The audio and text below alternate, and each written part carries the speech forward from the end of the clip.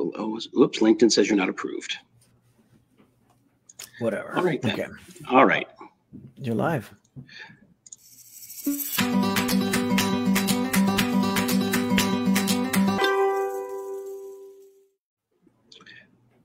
Welcome everybody to another episode of Just Two Dads.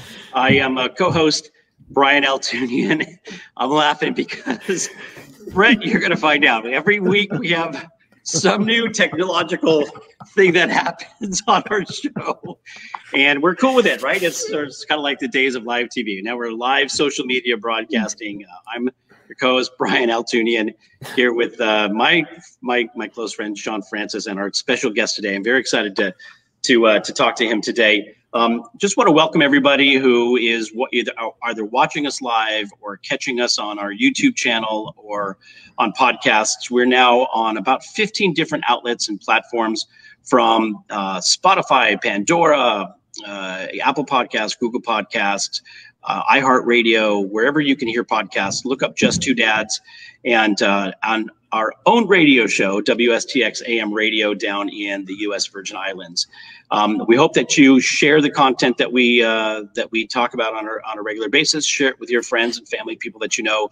Don't forget to subscribe to our channel. We're going to be today's going to be amazing, compelling content. Wait till you hear what Bret Lieberman is up to. And we have a lot of great guests lined up for the show as well. Shawn and I started this process a few years ago as we both have children who had some extra needs, right? I always say everybody's special and everybody has needs, right? So the reality is special needs gets lumped together. We all have some level of special needs. My daughter had some learning disabilities growing up, and I was thrown into the community of special needs. And when I started, I'm a serial entrepreneur. I've started a bunch of businesses, and when I started this financial services business, I was thinking about communities that I wanted to impact. And my daughter said, "Well, Dad, what community are we a part of? What community are we going to have?" In fact, my daughter's on watching live, as she does every week. I love it. Hi, Joe. So she said, "What community are we gonna talk about?" And I said, "Well, why don't we talk about the special needs community?" And I knew that Shawn had a son on the autism spectrum, and I said to Shawn, "Have you ever thought about doing this work that we do in the financial services arena for special needs families?" He said, "Yes, I've been talking about doing this forever. Let's align our forces and do this together." And so, for the last few years, we've been focusing an element of our financial services business for the special needs community to make sure that special needs families know that they have educational resources and therapeutic resources and so many other resources available to them. But there's also financial resources, and we wanted to make sure that we are leading the pack and leading the charge in that community that's so near and dear to our hearts. And it's a community that we're a part of. And in our conversations with folks, we have come across some absolutely amazing warriors, people who have taken their circumstances and made a difference in the community, and it's transcended the special needs community, and it goes out into so many other communities. We've had the honor and privilege of talking to so many of those folks. We thought, why don't we just do a podcast and talk to these people, and let's share with the world the amazing work that they're all doing, so that we can extend the village. And it really came up. That's how the whole idea came about. Just two dads talking about things. And by the way, there are a lot of moms in the conversation, and we just celebrated International Women's Day and recently, and we have warrior women that we love and support. We're allies for, but dads aren't all that willing to get into the conversation. So Shawn and I were like, let's do this, man. Let's be in the conversation. Let's be just two dads. So with that, this is born. And so welcome to our show today. We're glad to have you, Bret. I can't wait to get into the work that you're doing, because it's just another step in the evolution of what's happening for our children dealing with special needs issues. Before we jump into that, I want to say, Shawn, your content lately, the work that you do, Shawn Francis, you are not afraid to share who you are in the world with the world. You are going through life, and we are active participants in watching this happen. And I have to tell you, man, it is so amazing to see. I get I learned so much from you because of the size of your heart and the reach of your voice. And it's an honor for me to be doing this with you. This podcast, the work that we do in this community, and the work that we do in our business. And I love you, man. You are just one of my favorite people in the world, and I'm so glad to be doing this with you. So welcome. Well, thank you. Thank you so much. That means the world to me. I am equally grateful for you and what we do, and grateful for this opportunity. Grateful to be able to have listeners on St. Croix on WSDX as well. Hopefully you guys are listening. And again, as Brian mentioned in the beginning, make sure you tune into our YouTube channel and subscribe, share, and like. And with that said, let's jump right into today. Our guest today is, as is the case each week, a warrior who battles mediocrity and does his best to level the playing field for those with disabilities and what we loosely refer to as special needs. The more I do this, we keep saying that term, I don't know how much it applies. Needs aren't special. Everyone has the same needs. If you have a disability of some kind, the only thing you might have more of is more of a need than the average person for the same thing that everyone has a need for, which is to be heard, to be understood, to be seen. And with that said, welcome to the show, Bret Lieberman. Thank you so much for having me. Yeah, well, we need some audience. Pleasure. We need to get an audience track, right? So yeah, we do. We need that, right? That's kind of. Yeah, it's kind of like at the Dodger Stadium. You need the sound effects. It's not the same. Yeah, exactly maybe, right. Maybe we'll figure that out and pipe that in next time. But I don't want to take away any more from your time. And we're going to talk about Yes I Can, your organization and everything, and what you do. But every hero has an origin.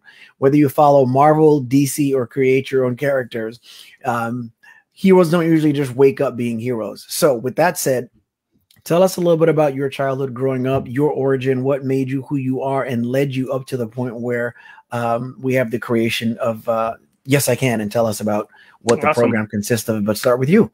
No, absolutely. I think you're definitely right on.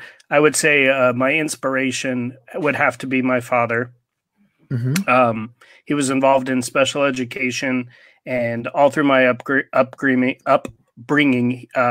he would make sure I would come to the school and I would meet all the students. And I think from a very early age, he instilled acceptance and tolerance, and that kind of trickled through. I was kind of at a standstill. I have a passion for music and I have a passion for education. And my father kind of sat me down and I said, what do I do? It was kind of like during the Napster time where people were stealing music. And I'm like, this is kind of a scary time to jump into the music industry. And he said, why don't you just kind of combine both of your passions and see where that road lies? And that's exactly what I did. I worked in a classroom as an instructional assistant, and I was throwing concerts at the same time to kind of pay my way through college.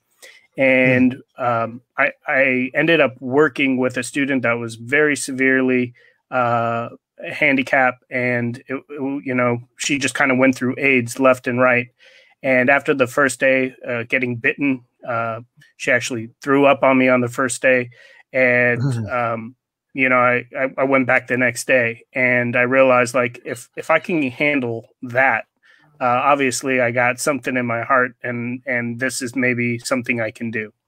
So working with that student and seeing the light that I was able to share and shine through her, I decided to really pursue special education. So that's the route I went. At the same time, still doing music, and fast forwarding, I was able to, like my dad said, combine both of those with producing a music festival that I'm sure we'll talk about a little bit later, the Summer Meltdown Autism Awareness Music and Arts Festival.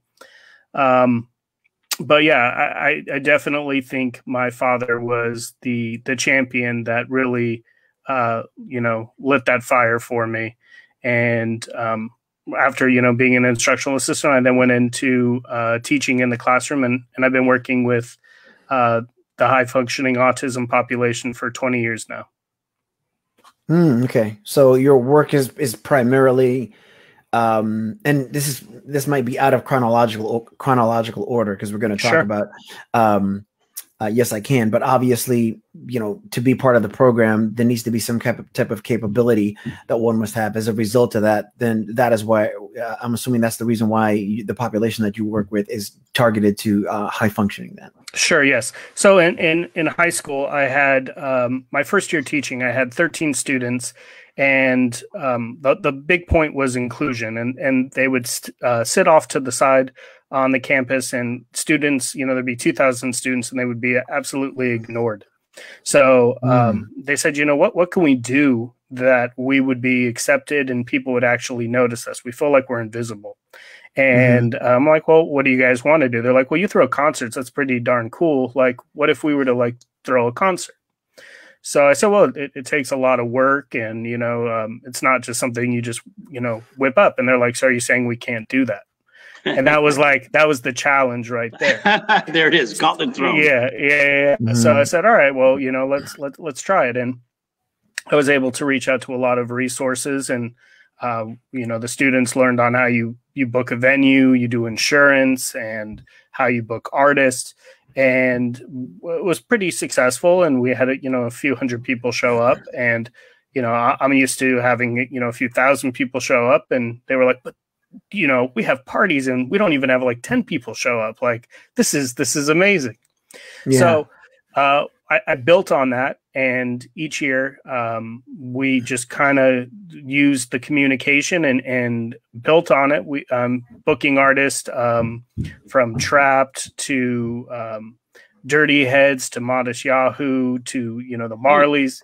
Wow. It's the Summer Meltdown Festival, and the best part is that the students get to work side by side with music professionals from all walks of life. So we're bringing in, real big mobile stages, PRG, and Four Wall, who do the lights of the Academy Awards, and if you're going to go to a Coachella, Rat Sound is, the main sound. Those are the people who did our sound.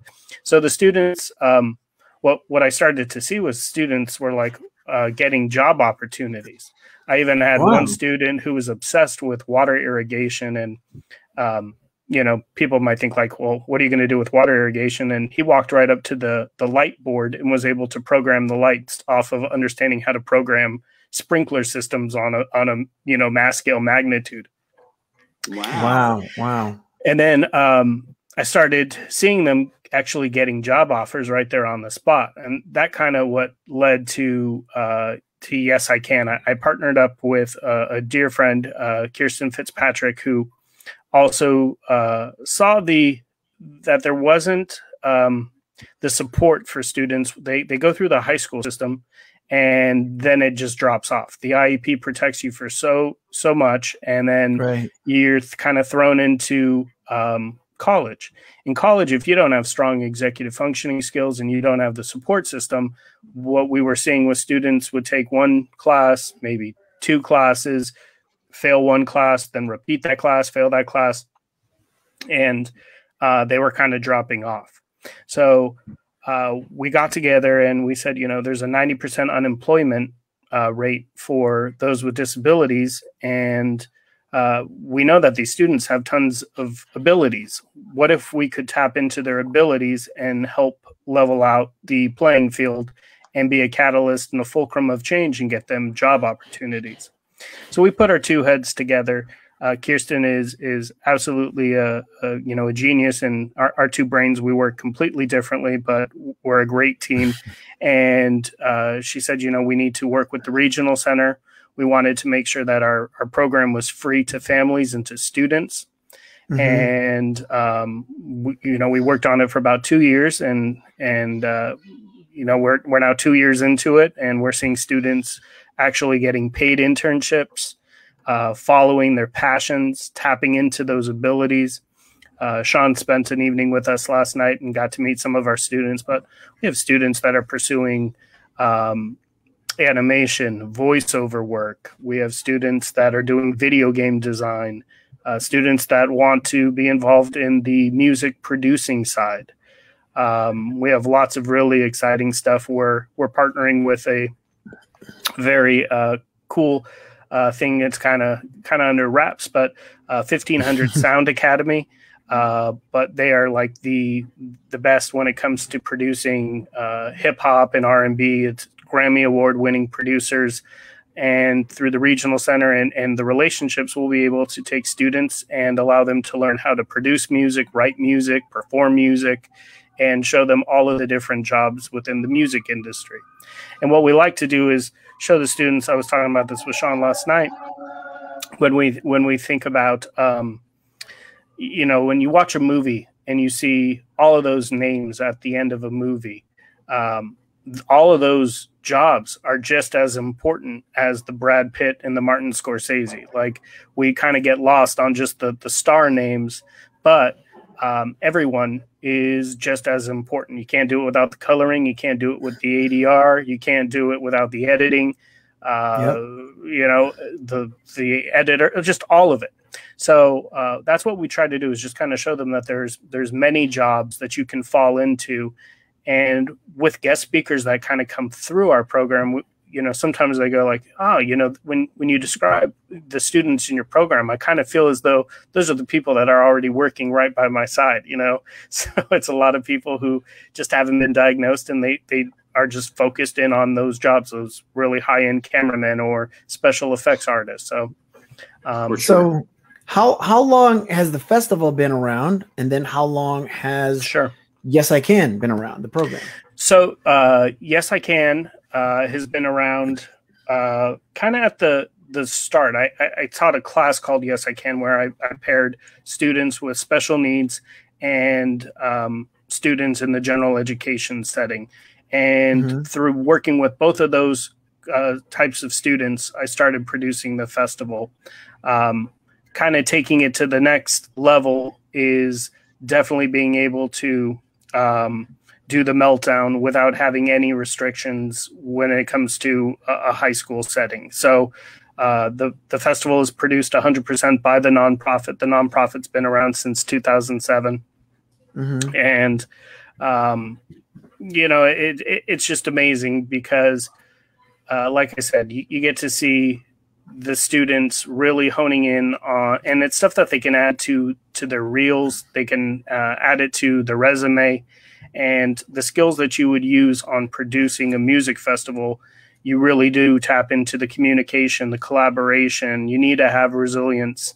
And those are a lot of the things that we teach now within the nonprofit into our students. So I'm sorry, Brian, just real quick. The YIC Unity, YesICanUnity.org is the nonprofit. It's the nonprofit, yes. So you have a nonprofit, you've got the Summer Meltdown, and then you have the program, which is the school or training facility itself? The training in the facility is through the nonprofit.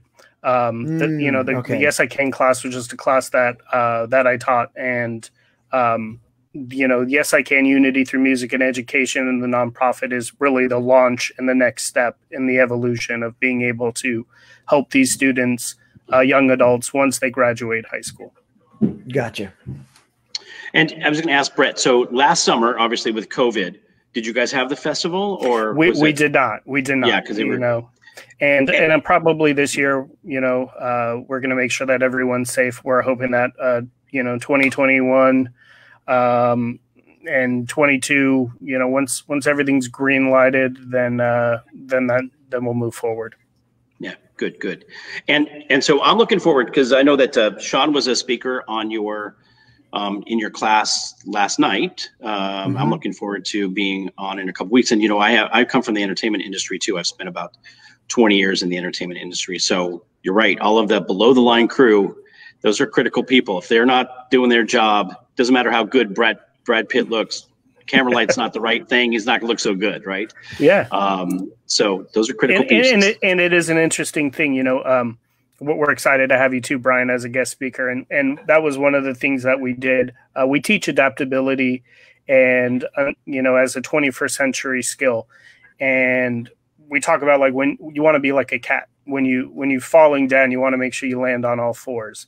And Kirsten decided, she said, we need to take advantage of the fact that people are home right now and not necessarily in the hustle and bustle of Hollywood, maybe that would work in our advantage as far as guest speakers. And she was absolutely right, because the guest speakers, there's a lot of people that are just not in the studio, and they're not necessarily doing, like tapping into Golden Voice and having someone from Coachella and Live Nation and a big, huge event producers were able to give us an hour of their time. And through the guest speakers like yourself, there's lots of life lessons that these students learn, and career exploration. This is how it has to be. If you can't really go into a studio and see someone doing their animation, or seeing someone working on their special effects, or the audio engineer and the sound design, this is the closest thing that you can get to right now. And we've seen a lot of the students kind of have that little light bulb moment go off where they're like, that's something that I think I would like to pursue, and something that I'd like to do. And then that's on our end to kind of go, all right, well, this is the education. This is, the road that you have to take. And a lot of the times we're finding that a lot of the guest speakers are offering mentorships and offering possible future internships. So after they meet the students, obviously, like you guys know, there's lots of the talents and abilities, but when people don't necessarily understand the students that we're working with, after they meet them there, they go, oh, all right, yeah, I'm totally willing to give an opportunity. Wow. Yeah, that's beautiful. We lived on interns in the entertainment industry is, it's a storied background. Michael Keaton, who has gone on to have a phenomenal career, was an intern at WQED in Pittsburgh, which is where they made Mr. Rogers' Neighborhood. Started out as an intern, and then moved into production and had a phenomenal career in the entertainment industry as an actor now and producer. And so the internship is such a key thing, because to your point, and really what you're talking about, Bret, which is so amazing, we're making this available to our young adults that have challenges or making the transition out of high school, but really life lessons that you're teaching. Like every parent of even neurotypical children would love their kids to have their children have the opportunity to learn those life lessons and get hands-on experience and hear from a mentor in the space and get a chance to intern. So what you're doing is really transcendent. It's really amazing. I appreciate that. Let me ask you, pre-COVID, where were the classes taught? Because obviously now everything is online. How was that being done pre-COVID? We have office spaces in Santa Clarita, so we would hold our classes in our office spaces. And, now we'll be teaching at the actual college at College of the Canyons. So that's something that will start in July. So we're pretty excited on that. It will really help with the transition from students that are going to have a harder time coming from high school. College is a whole different ballgame. There's no one calling your mom or dad saying, hey, you didn't show up to class. College will collect your money one way or another, and if you don't go to class, you just don't go to class. So we're looking forward to being that support system there. And also, like I said, teaching those 21st century career development skills that are needed. Well, that's pretty remarkable, and leads me into the question I was going to ask, because it sounds like you then, during COVID, you got kind of an upgrade, because when we come out of COVID, you're expected to be, as far as facilities go, at a better situation than you were in pre-COVID, which leads me to ask, so then how do you, from a financial standpoint, do you, are you accepting donations, and, do you exist on donations? How does that work, as a nonprofit, because you're doing something right? Yeah, we're supported by the regional center, but we definitely are open to donations. We like to really think outside of the box. We've done a few, art shows. The Summer Meltdown Festival is obviously a way to generate funds. But yeah, donations, we will not turn down donations. And, we have an Amazon Smile account, and, people. You do great. Yeah. You can definitely find us that way. I was going to say, I know just for people who are listening who may not know where Santa Clarita or College of the Canyons is, that's in Southern California. It's in that area, just north of Los Angeles, which, by the way, the LA studio system has expanded so much that there are studios out there now in that Valencia, Santa Clarita area. For people who have visited Southern California, that's where Magic Mountain is, just to let everybody know. But the question... that's exactly, you say Magic Mountain and people go, oh, yeah, Magic Mountain. That's where it is. Yeah. But Robert Moorhead, who's a frequent contributor to our show, and he's been a guest, and he is just a champion on our side. He asked a question that I was thinking it. So the fact that Robert and I are sharing the same brain space now makes me a little nervous. But I was thinking about this. I'm sure you appreciate that, Robert. But Bret, if you this is such a great concept, and is there a plan for? I mean, obviously, COVID's thrown a wrench in everything. Presuming that COVID, changes, and we all go back to some sense of a way of being together. Have you thought about recreating this in other locations, in other areas, or taking the Summer Meltdown Festival to other cities and that type of thing? 100%. We a few years back we had about an attendance, I think somewhere between like 5,000 and 7,000 people that attended, and the students were like, "Oh my God, there's so many people here. What do we do?" And I said, "No, this is the culmination of you guys working really hard. Just embrace it. That's why you have security. You have the sheriffs here. You're safe. Just enjoy it." But yeah, we're expanding into the Los Angeles area right now. We have Santa Clarita and upward up north. But yes, with the Los Angeles expansion, we'll be able to reach a lot of different areas, and we just know that there's students that are hungry. We like to definitely vet our students to make sure that they really have a passion and a skill set that they want to tap into. And then, like I mentioned before, it's really our work to support them through the entire process. Our program is a year long. Like I said, it's free to the students.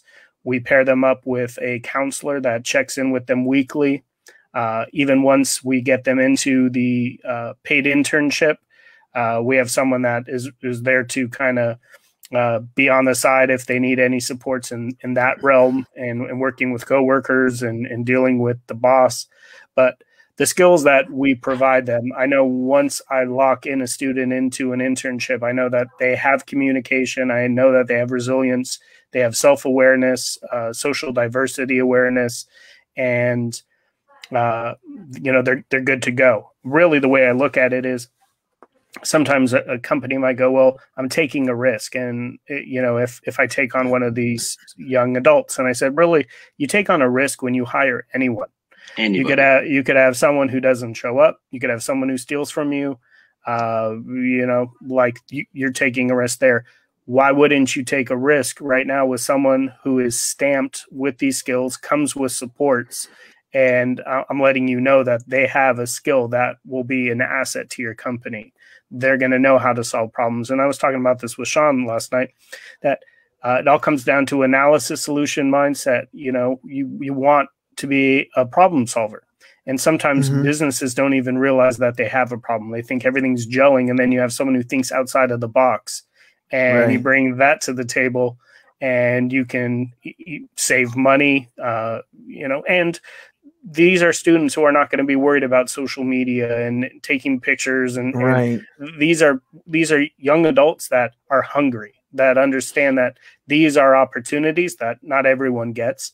And we realize, and entertainment is something that is pretty cool to be able to say you're working in the entertainment industry versus I'm stocking shelves and I'm doing this and that, where you're just not up to your full potential.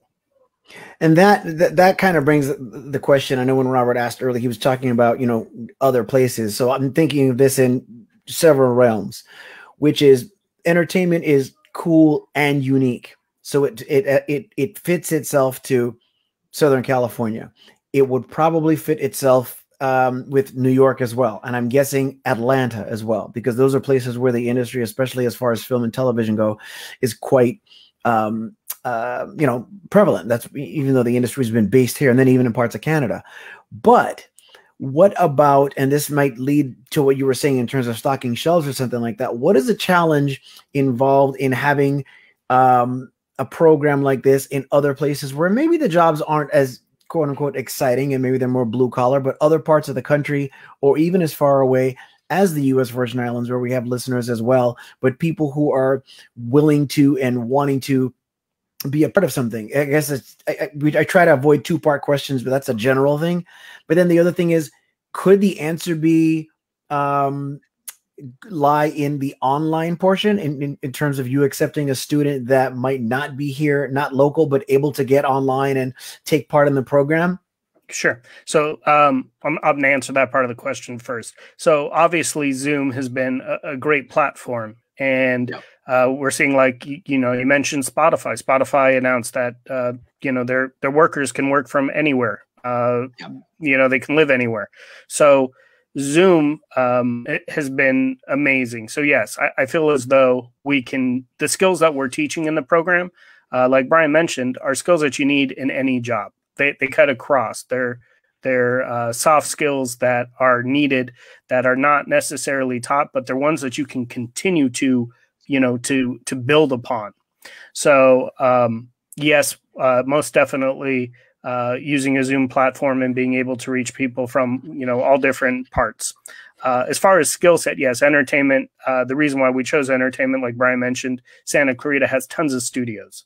And when we thought of like the music industry, you can have tattoos, you can have a mohawk, everyone has their little, you can be different and still be accepted. So obviously having the background that I have in music, that's where we tapped into that realm. But it does cut across. There's abilities that can be used in all realms of the work sector. We were talking about, like, in San Francisco, obviously a very booming digital location where programming and coding, yes, those skills could apply and could work in that area as well. Yeah, so there's two basic areas. You've got your demographic of the student, and that student who's transitioning out of high school and looking for employment. You're providing some skill set in general for those students. And then the other side of it is an exposure to that community, to the film, entertainment, and music industry. So I'm thinking, like, if you took your program right now and created a duplicate in Austin, Texas, for example, you've got live festivals with Austin City Limits, you've got film and television and digital, like you've got a massive entertainment center in Austin, Texas. Nashville, obviously, Nashville, Tennessee, as a music center, and now building an entertainment base. And as Shawn mentioned, Atlanta as well. Like there are centers now of entertainment where, locally it would be great to get, to have, listen, hey, Bret, we're going to tell you what you should do. No, but it would be great to see your program be expanded, right? Especially because of Zoom. Now we have no physical limitations really. So anybody can get the education from you no matter where they're located, but then be able to move into those areas in their local communities where there's bustling industry. And I, listen, Austin, Texas, my family that live there in Austin, Texas, their slogan is keep it weird, right? Like there's folks all, I'm going to say there's folks all over the spectrum, but there's folks of all kinds of abilities in Austin, Texas. So, I have been to Austin, Texas quite a few times, and I would tend to agree with you. Yes. Yeah. But you're right. South by Southwest and Austin City Limits, there's beautiful festivals that are produced there. Yeah. And, tapping into the state and the support, we've got it to where after they go through our program, they can step into they move into another sector where they can get that paid internship. And through the state, they have the ability to earn up to $10,400 during a 6-month internship. So I know when I interned, there was no money. I was spending my own gas, and it was kind of like, get what you get out of it. And, at some point you kind of got to go, well, I'm using a lot of gas and I'm using a lot of time. But this allows them to really explore, have that support financially. And I explain an internship is all about soaking it up like a SpongeBob. Learn as much as you can. And you talked about the production assistant. And sometimes my students are like, well, I want to be the director. I'm like, you're not going to be the director right away. You need to find your way and work your way up. And there's nothing better than a production assistant. And we've had a guest speaker in that realm talk about, you learn verbiage, you learn all of the different jobs that go into it.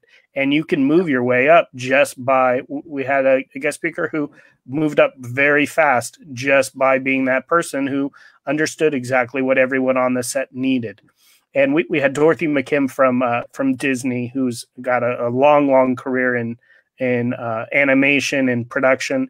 And she talked about on one of the movies or one of the, I think it was a movie, the coffee guy who would make sure that they all had their coffee and knew every single person's order, made it onto the credits.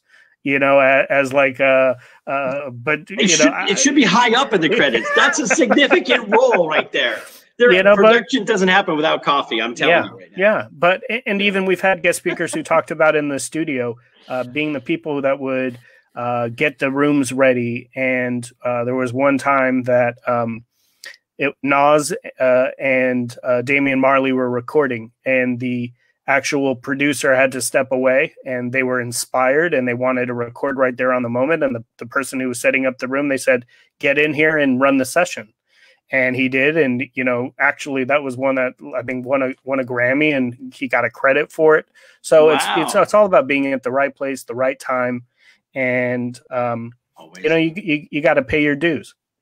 Always is right time, right place, right time. It's fascinating. I love that. And again, that's, to know that there's a place for our children to get the skills, to understand the broad range of skill set that they need to be successful in business, and then to have the opportunity to figure out where they'd like to go. It's great. I mean, again, the work that you're doing is amazing.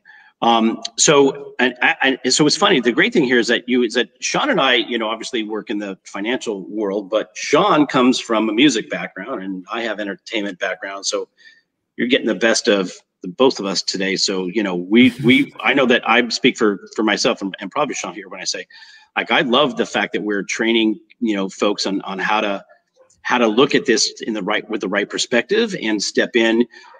Listen, we live in Los Angeles where, so many people come here from other places to be discovered or make it big or all that, with no concept of the work that goes into it and the drudgery behind the work to make the magic of movies and music happen. Yes. And so the fact that you're giving them that skill set and having them put on festivals, that's really amazing.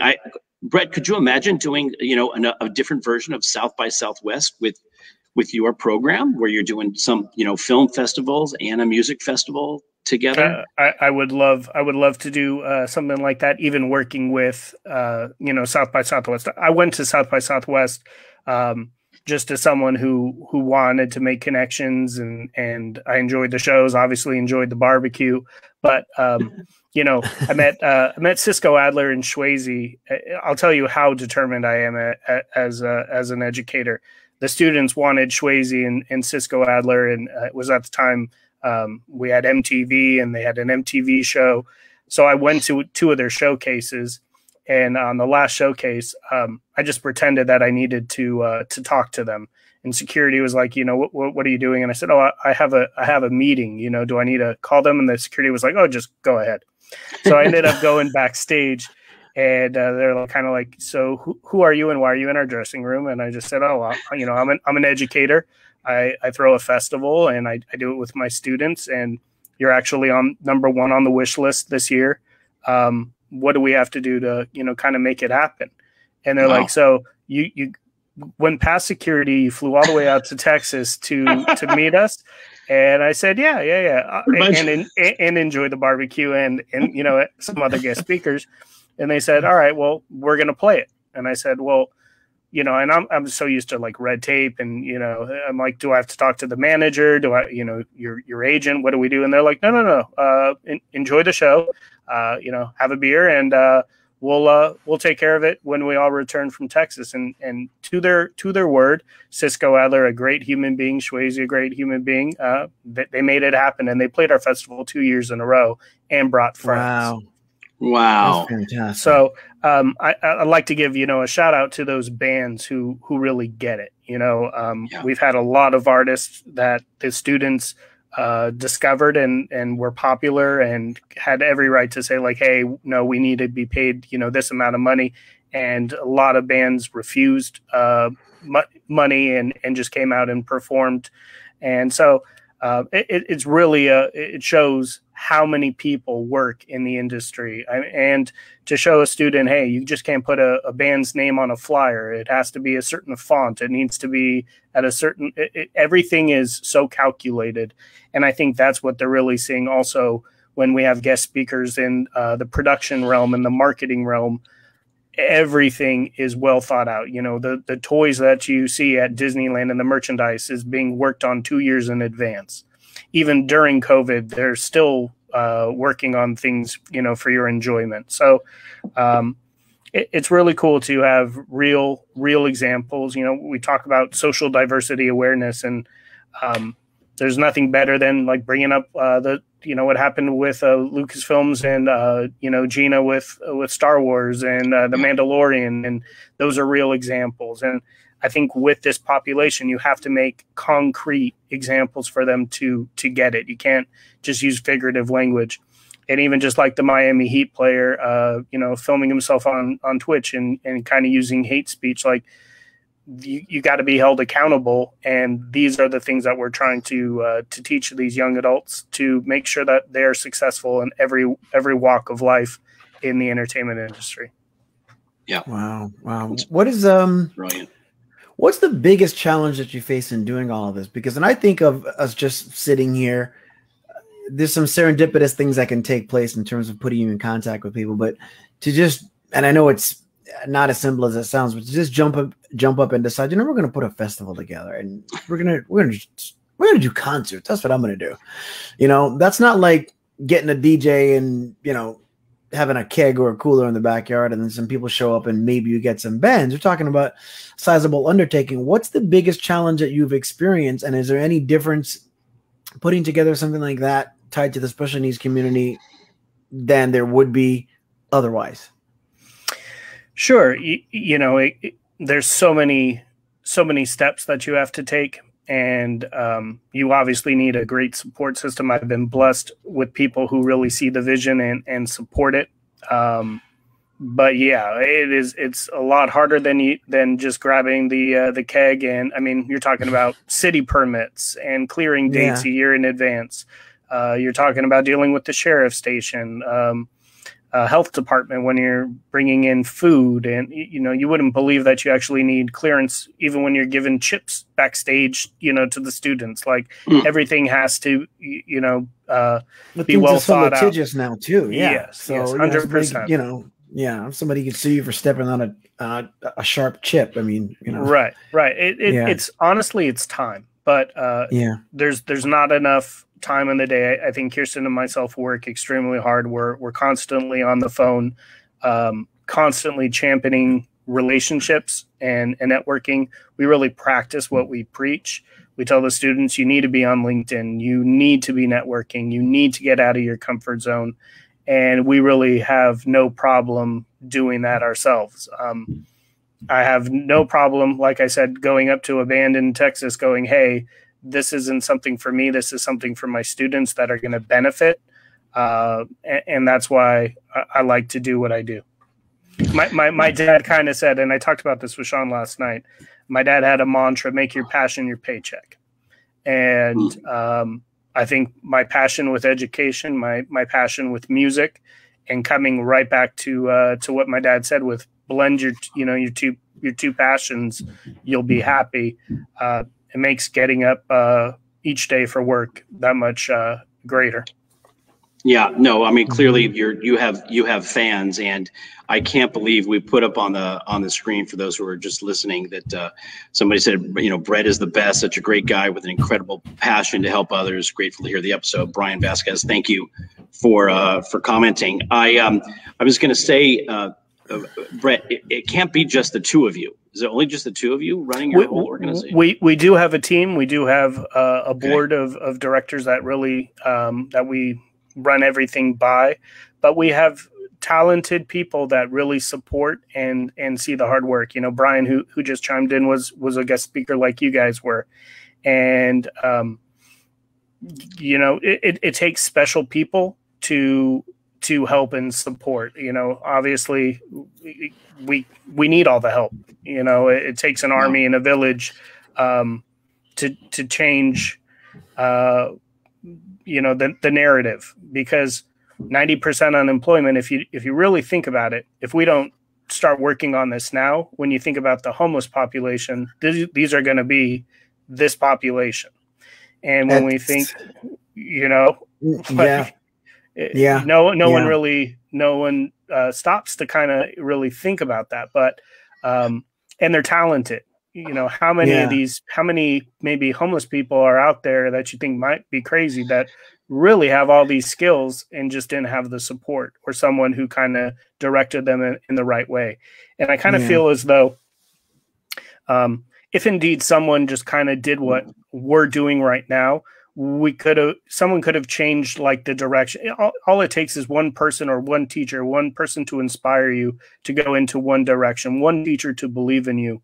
And the best part is, you know, we talked about that population of students who are coming out of high school, but we have a lot of students that are coming in, you know, in their 30s going, all right, I haven't done anything that I really want to do. I have a student that has a job, a great paying job, but really wanted to pursue voiceover work. And just he's not happy. But he's got a great job. You know, other people would be killing to get a steady paycheck and have time off and all that stuff.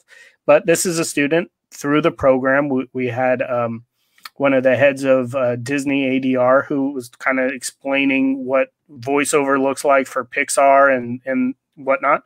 And I told the students that if you don't speak up for yourself, no one can just look at you and go, oh, you want to do voiceover. Oh, you want to, you know, be a video game editor. So this student took the opportunity to raise his hand and said, you know, I would like to get some advice. You know, I've recorded a reel. I've invested in myself. I've taken classes, and I just like to get some feedback. And he actually was able to go down to Disney. He auditioned. And, you know, I don't want to give too much away, but good things are in his near future from that experience. And there's something special about being a connector. And that's fantastic. That's fantastic. And yeah, I know it's customary to thank you for being here, generally speaking, but I'm going to thank you because you've just shined a light on something for me. As you know, and Brian and I have discussed, and people that know us know, we're in financial services, and we talk about preparing parents for children or individuals with special needs for a time when the adult exists in memory only. And that it talks about financial instruments in terms of the right type and amount of life insurance, retirement, debt management, estate planning, and all those kind of things. But how vital would it be for us to be able to connect with somebody that can further that level of preparation? Because not everyone is going to be in a situation where they need a plan in place because they're helpless.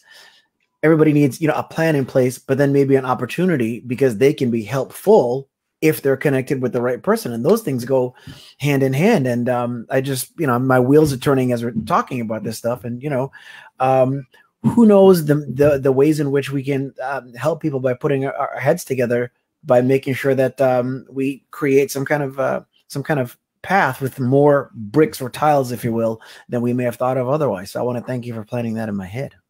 100%.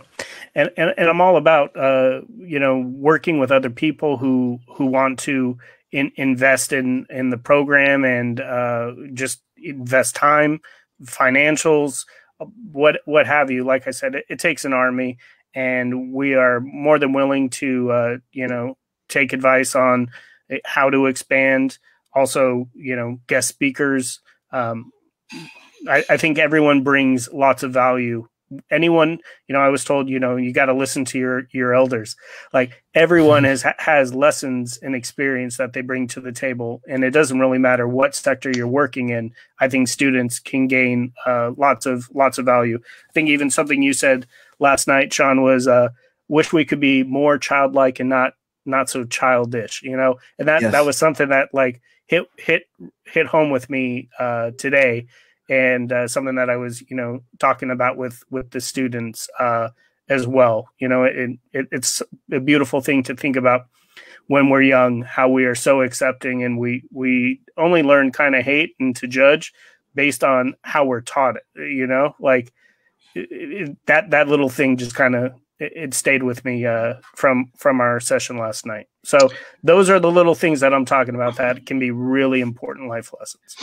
Well, and I also think that we learn the ceilings and limitations that are imposed by, outside influences. And the one thing that I've always loved about the entertainment industry is that when you do find somebody who's willing to make a connection and open a door, I do it a lot personally. I do a lot of connecting. Because I know enough folks in the industry that when somebody wants to break into the industry, I'm always willing to, make an introduction with one caveat, like, don't thank me or anything. Your thank you is that when you land a position and I make a phone call and, we want somebody else to be that you're willing to sit down and have a conversation with somebody. And we've sort of created this network of people who are willing to open the door, have a conversation, connect and be connected and make connections. And, there are a lot more of those people in these industries than what we've stereotypically heard of, or folks that are, tell you no, or, try to keep you out. So what you're doing is absolutely amazing. I know we're going to have, many conversations, and I would love to see us do another version of a South by Southwest with both music and a film festival with the folks come through your program here across the country, in the Virgin Islands and Puerto Rico and every other place where we have reach, because there are just so many talented folks that just don't know how to get that start, or where to even go to learn the kinds of skills that you're talking about, Bret. So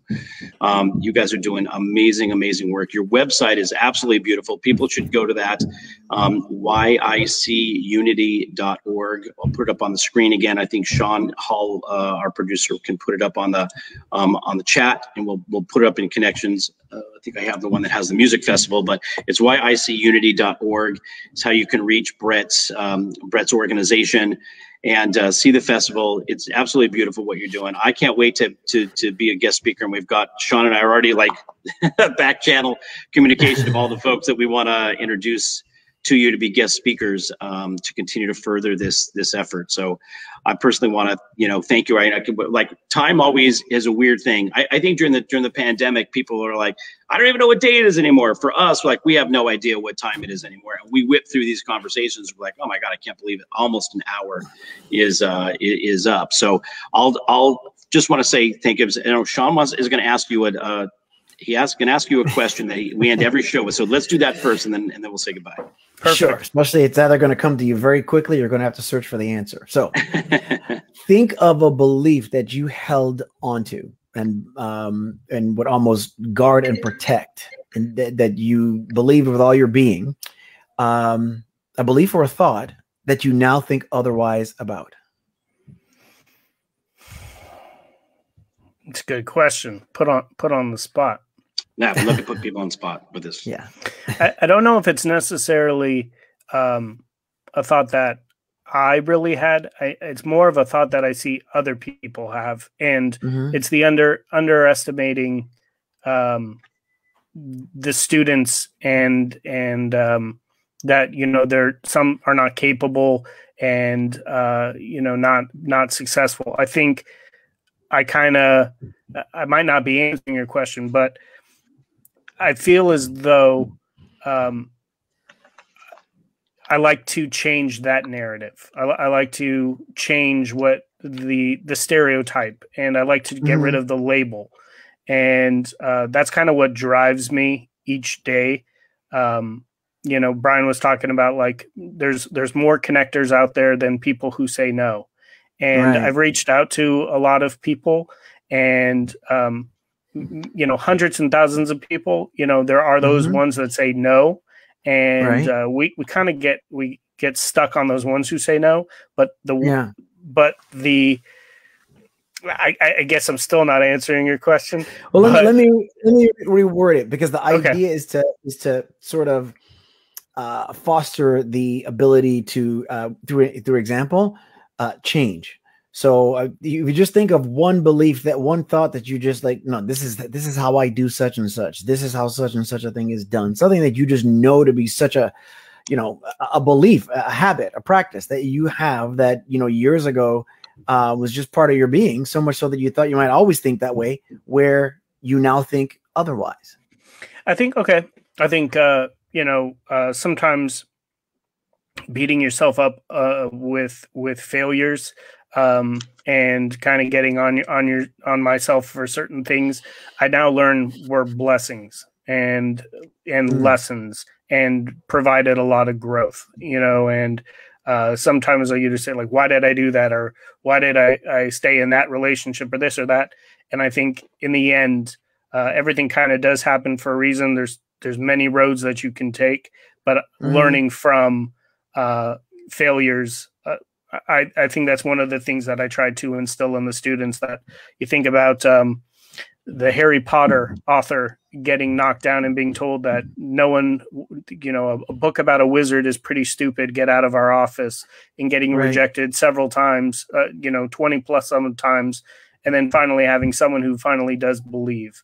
So kind of also going back to, if you have a vision and you think that something is going to be great and you want to do something, keep pushing forward and don't give up on that dream, because it's kind of right around the corner. Right.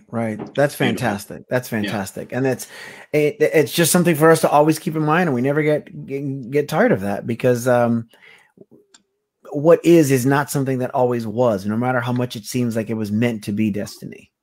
Yeah. And I'm always about the underdogs. And one of our guest speakers, like I said, everyone adds some really valuable thing, but one said, when you are moving forward, you can't look back and connect the dots, and you can't self-reflect, because we're constantly in motion, and we're moving forward, and we're trying to do this, we're trying to do that.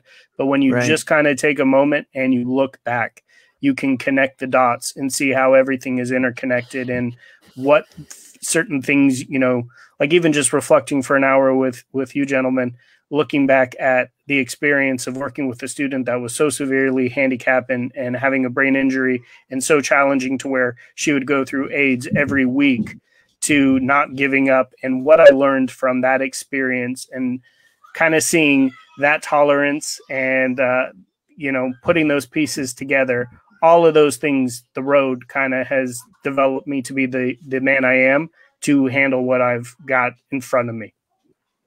Fantastic. Beautiful. Love Fantastic. Yeah. Well, as we wrap up the hour, and Bret, thank you so much. First of all, I've got 12 names down here of people that bring it on, Brian. Bring it on. As guest speakers. In fact, one of our guests here, Dan Habib. Dan runs the Media Center for Disability Studies at the University of New Hampshire, and running that media center, he's a filmmaker and doing amazing work. His son has cerebral palsy with a little bit extra, little extra flavor to it, if you will. But his son is co-directing the next documentary feature film, and it is spectacular. It is spectacular. Dan may be a brilliant person to speak, to your folks. So we're going to make some connections for you, and I can't wait to see the festival here and across the country. So on that, we'll wrap up the hour, just to give a shout out to everybody who contributed, and while we were on our live platform, anybody else who contributed, please share your comments and ask us questions. Share the video. Share the video, which will be on Facebook Live for a week or so. Actually, I'd probably be there a little bit longer. We have a YouTube channel. Please subscribe to our YouTube channel and see some of the past episodes with some of these folks, such as Dan Habib. And this Bret Lieberman conversation is going to be one that's going to be played over and over and over again. I'm convinced of it. And on our podcasts, subscribe, share, be part of our community. We want to expand this village, and I'm sure that we're just scratching the surface. We're just getting started. And so I'm grateful to my daughter, Jordan, who loves to jump on and participate and say hello. And so thank you, Joe, for being on the show, and Robert Moorhead, as always, and anybody else who has contributed. We thank you. Sean Hall, who's our producer out in Hawaii, does a lot of the back office. If I kind of take over his duties sometimes, he sends me love notes when I do that. But I want to thank everybody for listening and participating. This is an awesome conversation. The hour just flew by for me, and I'm fired up. I'm already thinking about all the things that we're going to be able to do together, Bret. I really do. I do want to thank you guys for the time, the platform, and for the work that you guys are doing. I look forward to working with you both, having you, Brian, as a guest speaker coming up here. But you know, it takes a village, and I'm glad to team up with you gentlemen and make some change. Awesome. Thank you so very much. And with that said, I want to first again thank everyone that's watching us live, that'll be watching on video form. Again, go to our YouTube channel. If you like anything that we're doing, go to the YouTube channel, like it, comment, subscribe, and share, because we do feel that this is information that needs to grow as much as we possibly can. We're trying to find answers together and shine a light on the people that are doing great work for the special needs community, above and beyond. And just remember, there's somebody out there that needs to know that you care, that needs to know that they matter, that needs to be seen, and that needs to be heard.